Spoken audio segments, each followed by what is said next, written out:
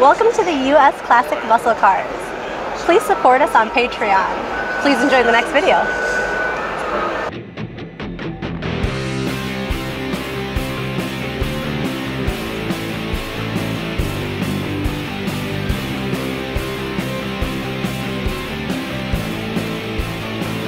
Hey, my name is Mario. It's my 72 Chevelle.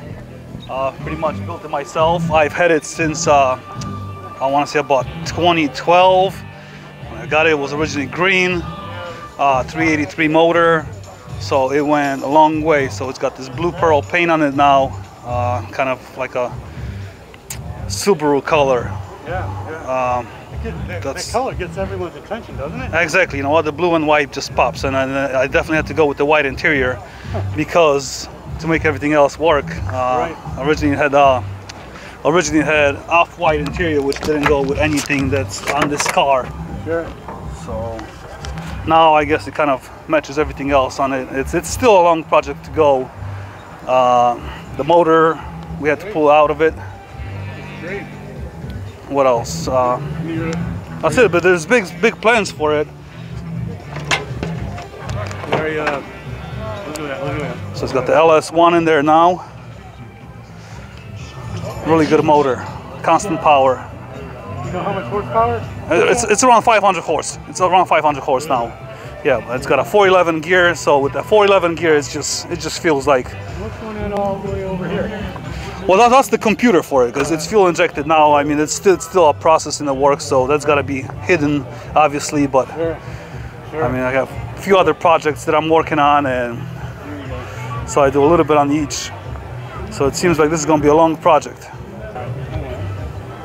What kind of rims are we? Oh, those are Riddler wheels, which soon are going to be changed to something more pro touring style, and also going to drop that car probably another 2 inches. How's the drive? It's very good. I mean, it just drives like a brand new car.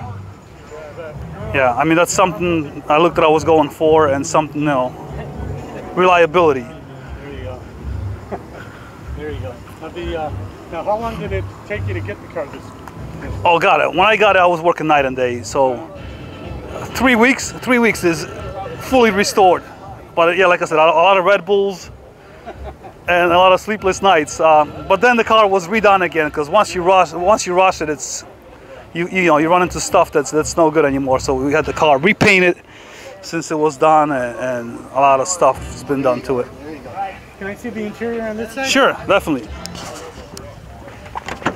And then again, the interior is still in the works. I mean, you see the seat belts are still on the floor, but we're definitely working on it.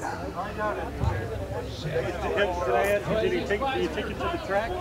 You know what? It hasn't been to the track yet with this motor. I mean, it had a different motor, a 383 stroker in there, and it did go to the track. But with this motor, no. I just put that motor in at the end of the last season, so it still hasn't been tuned fully. So we'll just wait and see how it works out. Sure. Maybe at the next interview we'll have more for you. There you go. And what kind of tires do you have in the back?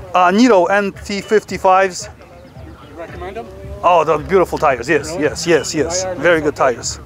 You know what? They stick to the ground really good. I mean, very comfortable tires. Quiet, sticks good, and that's pretty much. Great. And then how did you decide to put this engine in there? You know what? It's just a lot of videos and a lot of reading on forums and stuff, and everybody's doing the LS1 swaps into everything these days. And I said, you know what? Why not? So I have another car that I'm going to be doing the same exact thing, LS1 swap. And then have you one car show award? Oh yeah, a lot of them. Yes, definitely. It's an eye catcher. I mean, I guess the color scheme is what catches it. Right. So you guys stay tuned and keep watching. Thank you. Hi, you're watching US Classic Muscle Cars. Please enjoy the next video. Make sure you like, comment, and subscribe. Make sure you also share this to your friends. I'll see you guys soon.